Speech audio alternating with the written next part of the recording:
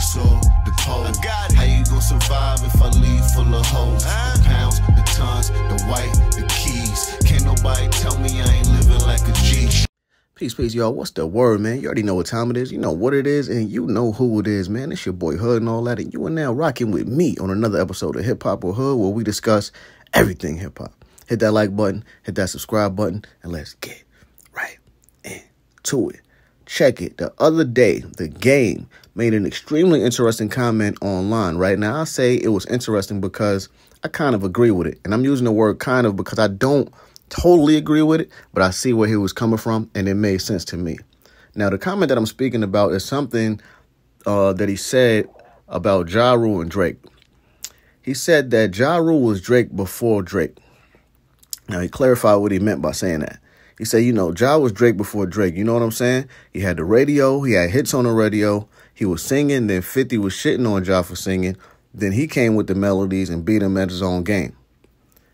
Now, I say, like I said, I kind of agree with that.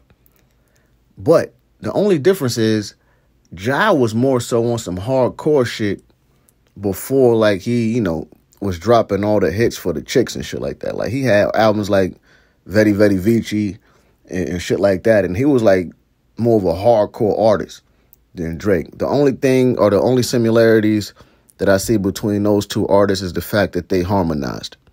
And they was on some melodic shit, you know what I mean? Other than that, two totally different artists.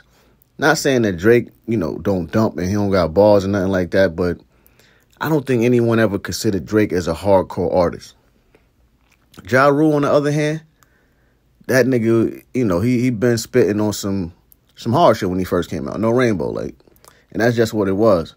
People never viewed him as like no R&B singer and no shit like that, even though he dropped certified hits for the women. Niggas knew the cloth that he was cut from. You feel me? Let me know what you guys think about this comment. Do you agree with The Game for saying that Ja Rule was Drake before Drake? Or do you more so feel the way I feel about this whole shit? Drop a comment in the comment section below. I would love to hear what you got to say about this. Make sure you like this video, subscribe if you're not subscribed already. Make sure you snatch up my new album and my new mixtape. The links for both are in the description box below this video. All right? Peace.